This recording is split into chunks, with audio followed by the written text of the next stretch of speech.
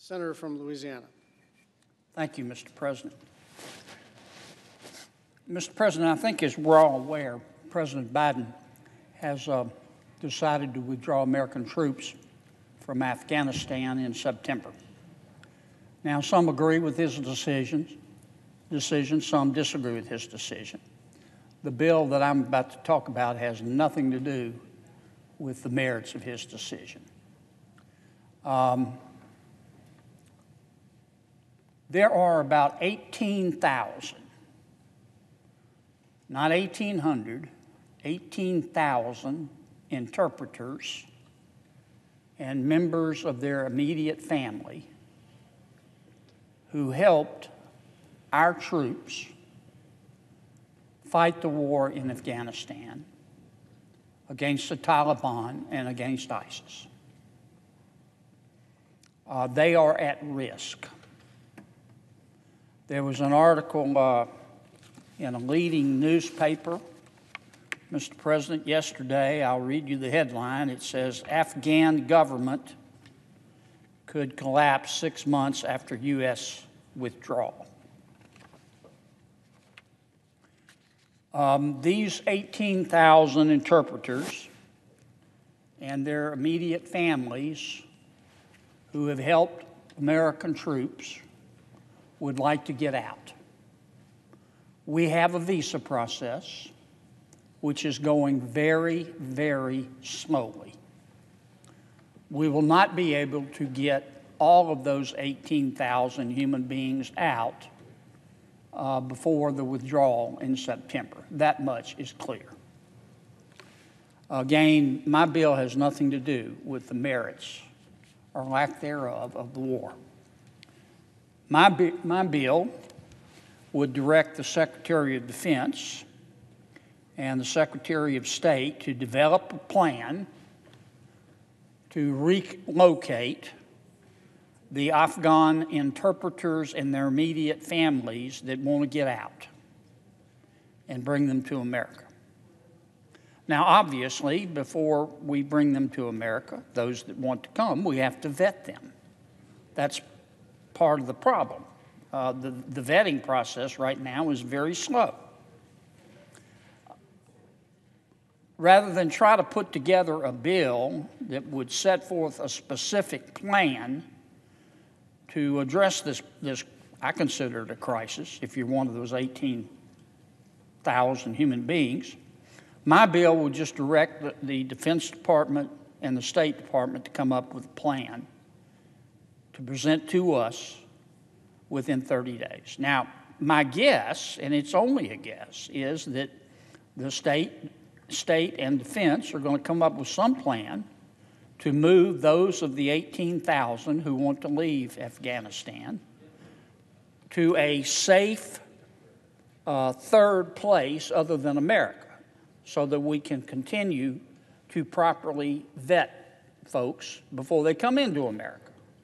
And I suggest we do need to properly vet them.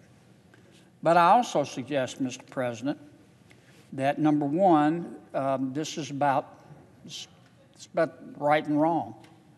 These people helped Americans, and they helped American troops, and we owe them. And we don't want to see them massacred. And number two, if we allow them to be massacred, I think it's going to send a message to many people throughout the world that loyalty to America means nothing. Absolutely nothing. So in a nutshell, this bill would ask our Defense Department and our State Department in the next 30 days to give a plan to Congress to properly vet and allow any of these 18,000 interpreters and their families who helped American troops come to America. And with that, Mr. President, as if in legislative session, I ask unanimous consent that the Senate proceed to the immediate consideration of S. 2216, which was introduced earlier today. Further, I ask unanimous consent, Mr. President, that the bill be considered read a third time and passed, and that the motion to reconsider be considered made and laid upon the table. Is there objection? Mr. President, Senator from Kentucky.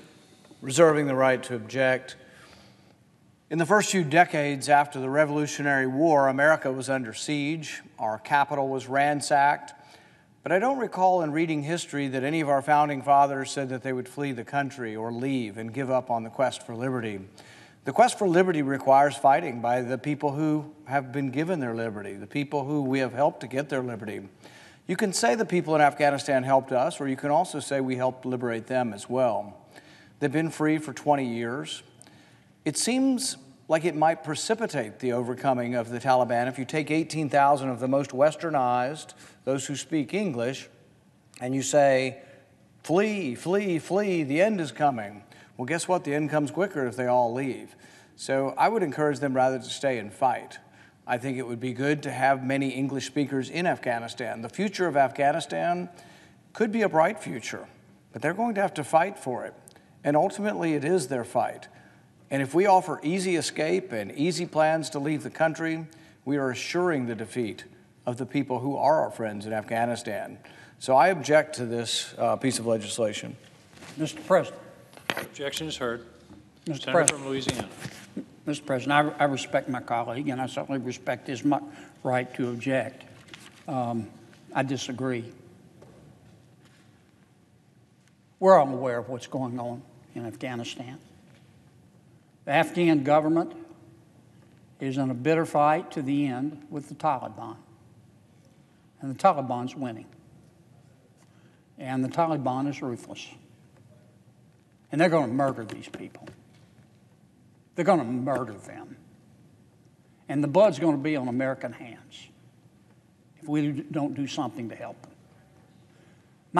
My proposal would not have required any of these 18,000 Afghans who stood with American troops to beat back the Taliban and to beat back ISIS. They stood with us at their own risk, at the risk of their own kids and their own spouses. And we decided to leave. I'm not saying that's right or wrong. I have my own opinions, but that's not what this bill is about. And we owe it to these 18,000 people to offer them a chance to live. And if we don't do something, they're going to be butchered. They're going to be gutted like a deer. Like a deer. And the blood's going to be on American hands. And the whole world is going to take notice. There's right and wrong in this world. There's politics, there's a time for it. But there's a time to do the right thing. And the right thing is to help save these human lives who fought for America and their families and their children.